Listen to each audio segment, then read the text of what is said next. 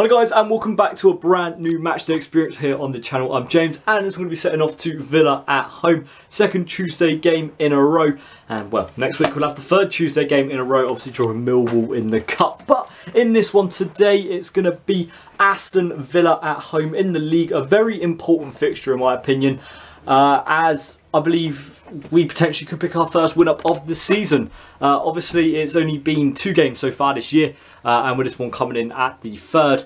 But I think it could be a really interesting game, this one. Villa bringing down 4K fans, and in my opinion, it's going to be a really vital thing that we score early on to frustrate the Villa fans, because as soon as they're frustrated, they're going to be on the players' backs.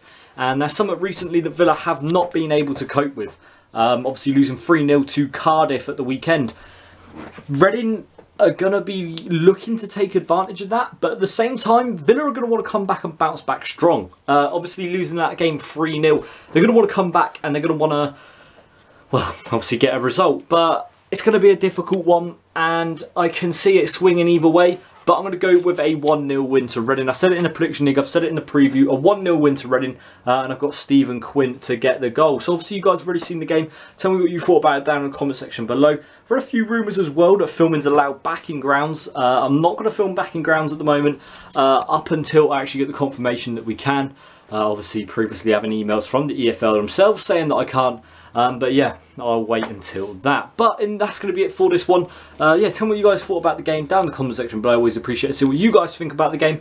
And yeah, we're going to be going with Collar today. Going to be obviously getting Adam's opinions and all things like that. So yeah, fingers crossed we can pick the win up against Villa.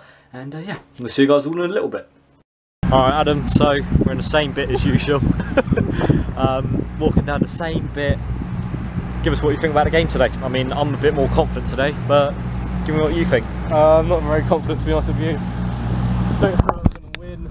I feel like 2-1 loss, possibly. I think I know the main man, John Terry. Yeah, you think he's going to have a big game today, don't you? I reckon he is, to be fair, but you know, anything can happen.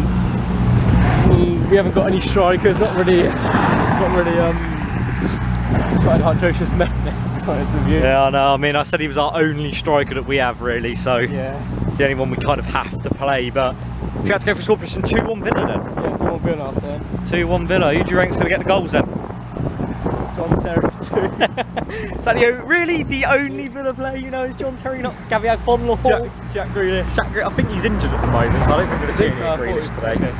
That's why I feel like we're going to be able to get a win in this one, just because Villa, I think at the moment, despite them having a strong squad and a lot of depth, they're a little bit weaker today. No Grealish, no Codger, so I think we might be able to take advantage of that. But still, so you're going 2-1 Villa, yeah? Yeah, 2-1 Villa. 2-1 Villa, yeah. Get the thoughts of Connor in a second as well.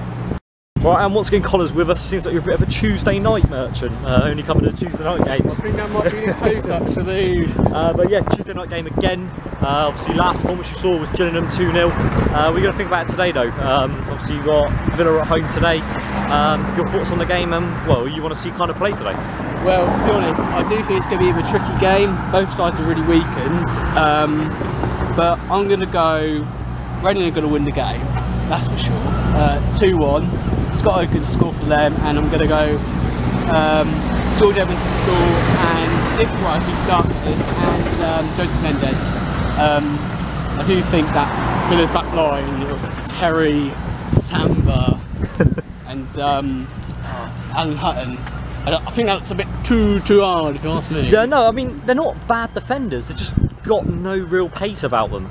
I mean, I think that's something we could kind of take advantage. I mean, James Chester's there at the back for him. I don't know if he's going to start.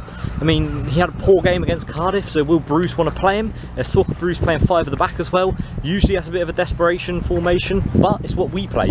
And well, we suit it well, so you never know what's going to happen in this game. But yeah, so final score prediction, you going for then 2-0? Yeah, it's 2-1. Oh, 2-1. Yeah, 2-1. So reverse from Adam. Yeah. Let's see what we can do though. Go on, Brennan. Team sheet for the evening then, we've got Manoni, Gunter, Blackett, McShane, Moore, Vandenberg, Kelly, Swift, Clement, Barrow and Popper.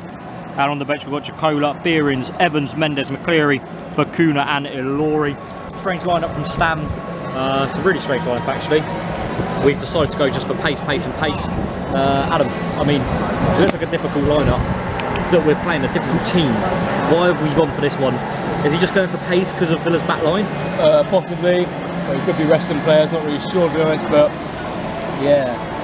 A little bit more confident seeing the lineup. Not really happy with Popper there. I don't really rate him very much, but you know, this is sort of a pacey team, so hopefully Swift can prove himself today. Yeah, I mean, we've got McCleary and Behrens on the bench as well, so fingers crossed McCleary can come back, but I mean, it's a really strange one. I don't know why we've gone for it. Hopefully it pays off though. Go on, boys. As well, 4K fans on a Tuesday night. I should say fair enough, really. There's nothing really else to say about that. Fair play to the Villa fans.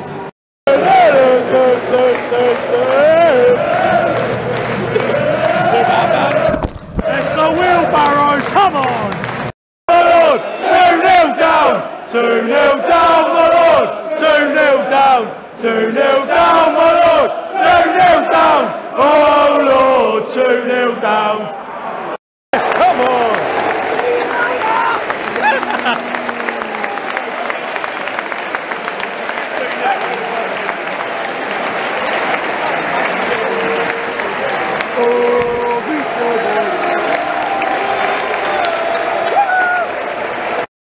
Oh, it feels good to finally have 3 points, doesn't it? Yeah, good win in the end. I thought Reading played really well. Really good performance. I thought the standout players, in my opinion, were Paul McShane. I thought he had an absolutely outstanding game at the back today. Other players, Modou Barrow again, fantastic by him. I thought he played really well. Adrian Popper as well surprised me. Me and Adam both said it in the past. He's probably not the best technically and probably not the best player overall, but he worked really hard tonight and played really well. His goal's probably going to go down as an own goal, but he worked really well for that. Great little burst of pace, great little solo goal. So yeah, big fair play to Adrian Popper. That second goal was just, it was beautiful, wasn't it? Straight off the training ground from the corner technique. Out to Swift. Swift, I think it was Liam Moore, not 100% sure. Moore shoots / crosses it in to Modou Barrow. Barrow in the back of the net, 2-0. Disappointed Manoni couldn't get his first clean sheet. It was a nice clean strike by Hourahan. Put the ball in the back of the net for Villa, but overall I thought it was a really good performance by Reading. Villa only had 33% possession in the end, so we really did stick to our game plan well. Surprised at Villa. Really thought they would come and attack us, but just sat deep and did absolutely nothing. Just sat deep and that was it. Stan Collymore right now is not a happy man, going absolutely mental on Twitter. Yeah, saying Villa players are not fit to wear that shirt, and in my opinion they really didn't play that well for a club that's got so much history. Villa really didn't play that well, and they haven't really done well since they came down to the Championship. But anyway, what's going to happen? Maybe Bruce will be gone by the end of September. But it's going to be it for the video today, guys. Hopefully you've all enjoyed. It's going to be the last match day experience for a while, as yeah, international break and away games come up that I can't make. Will be match reviews though on them ones, which I will, well, sit down and talk to you guys about. So it's going to be it for the video today, guys. Hopefully you've all enjoyed it. Yeah, I've been James. Hope to see you guys all for the previews of some games coming up very soon. Thanks for watching, guys. See you in the next one. Peace.